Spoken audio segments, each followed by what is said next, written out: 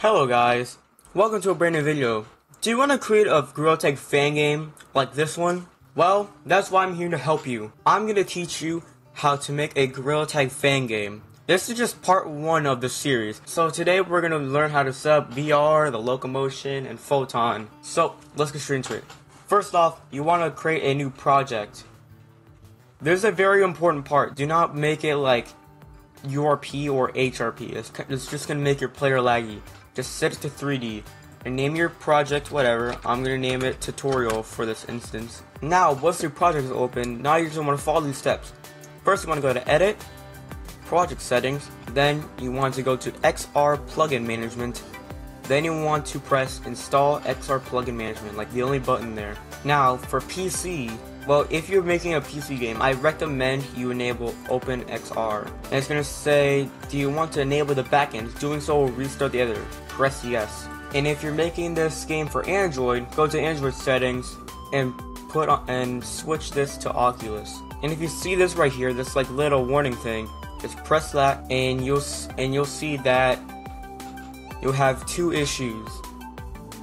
So, fix this by pressing the fix button and then go to edit right there. And what you're gonna do is, for the render mode, I recommend you put multipass and go to the interaction profiles and enable and put on Oculus touch controller profile and Valve index controller profile. You also want to switch this to multipass or multi-view, whichever one. Go to interaction profiles and add Oculus touch control profile. And you're done with that. If you want to add MetaQuest support, you can do that but for this tutorial, probably not. And look, all the issues are gone. Now we're going to add the XR interaction toolkit.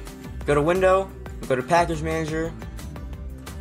You're going to go to Unity Registry. Scroll all the way down until you find XR interaction toolkit.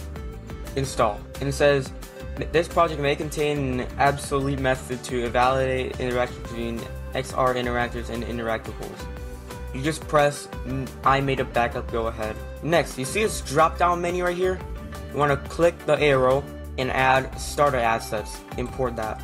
Now, it'll take you to this folder right here. Click on it, and then you want to get all of these, and then just press add. So basically, add that. Just keep adding all of these until you reach the very end. Now you want to go to edit and then project settings, go to preset manager, and then for here you just type right here, like right next to the XRI default right controller, type in right, all lowercase, and same thing for here, but instead type in left, all lowercase. Then boom, you got the VR thing set up. Now what you want to do is you want to go to my Discord, the Chaotic Temperate Forest, and you can see that there is a gorilla locomotion thing. So basically that's just like where the whole thing came from, like from gorillatag. This is what gorillatag actually uses. So you want to go to code, and then you want to press download zip. Then you'll get a zip. So in the zip, you could really delete these 4 files, the license, player, readme, and service, because you don't really need those because the scripts are all in the Unity package. So you can only keep the Unity package. You don't have to delete them, but like if you want to keep them, that's totally fine. There's nothing wrong with that. But like all the scripts are in the Unity package, so you won't really need them. Now you want to go to Assets, Import Package. I already have the package, so I'll get it from my my files. Then you want to import gorilla locomotion.unity package. Now you see, it'll tell you to import the Unity package. See, it has everything, like the gorilla rig, the locomotion scene, and the scripts. Press import. You can press reload if it tells you to reload the scene. You can do that. Only do it if you have nothing in the scene. Now, as you see, they got this custom kind of scene which has like the wall climbing and stuff. And look at that, it's the gorilla rig. Now when you press play, you can go to gorilla rig, gorilla player, and then you can move the left hand and right hand. See, look at that. It's like the real gorillatag because it came from the actual source. Pretty cool, huh? Now it's time to add the multiplayer, the Photon. So you want to go into my Discord again, go to the Photon VR channel, and go to this link right here. Then you want to get the pre-release 0.0.4, go to assets, and then install this one. I already have it in my files, so I don't really need to do it, but you need to do it if you want to add Photon to your game. Also, I completely forgot about this. You want to go to the Unity Asset Store. Yeah, no, I'm watching an NN stream. Why not, bro? Just trying to get them views. Go to the Unity Asset Store and look for Pun 2. And then you want to install this one. Pun 2 free. Make sure it says free there. So that's how you know. Don't install this one because this one is probably for money. See, look, $95. Jesus Christ. Just want to go here and then just press add to my assets. Well, make sure you're logged into Unity. Then you want to go look up Photon Voice. Right here.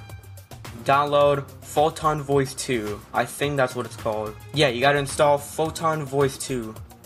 And then you just click add to my assets. Now, what you want to do is you want to go to here and then press import. Well, if you don't have it installed already, there should be a button called installed. So you gotta install it. After it's done installing, you press the import button. Then you just press import. Hey, that's my birthday right there, 4/22. Now, just press skip. You don't really need that. And then just press close. Then, go to Photon Voice 2.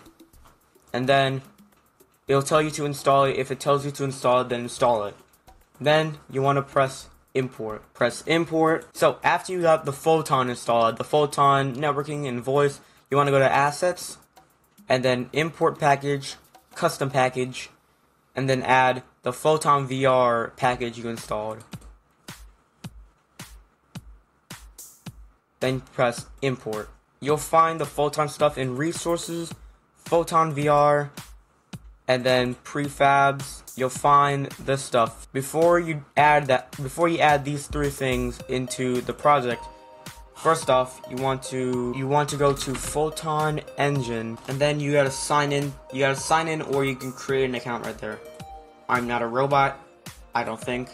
Now you want to press create a new app. Then it'll tell you to create a new app. For the select Photon SDK, make sure you select Pun. For the application name, you can just name whatever you want. For example, I'm gonna name it tutorial.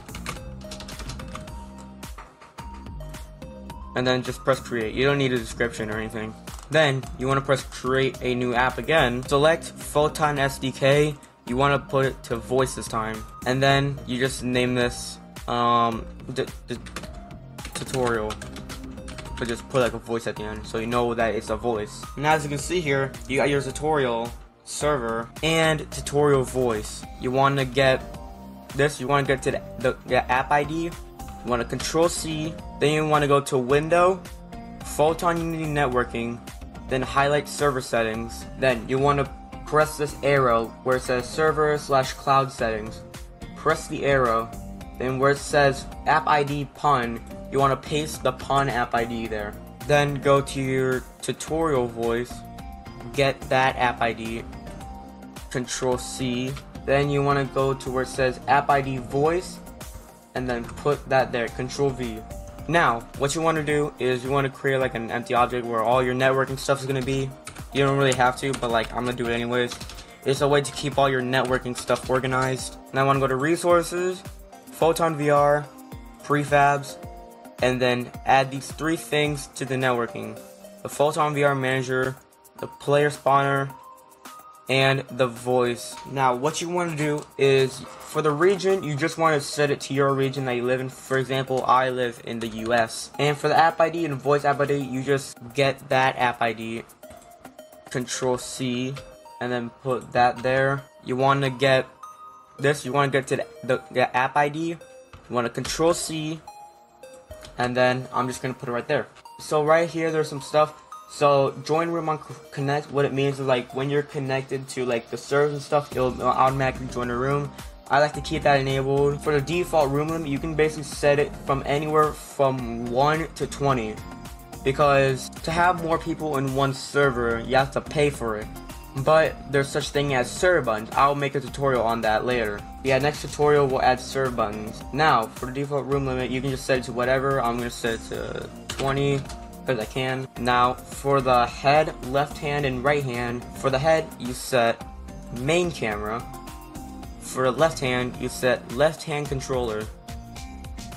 And for the right hand, you set right hand controller. Now, your multiplayer setup. Now, when you press play, there you go. Your player's set up. So there should be a player name above here, but to do that, you gotta import the text mesh pro essentials. So you press import TMP essentials.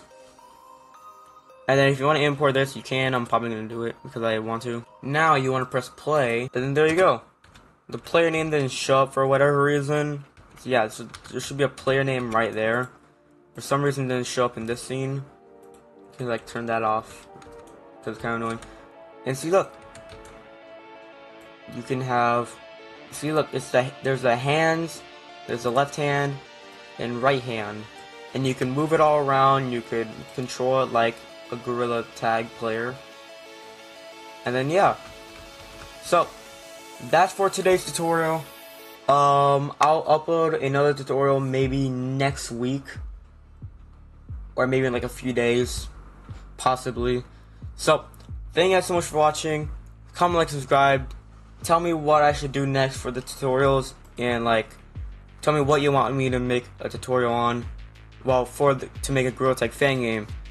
Join the Discord to get the scripts, or you just want to be a part of the community like a good person that you are. Thank you guys for watching, and I'll see you later. Goodbye.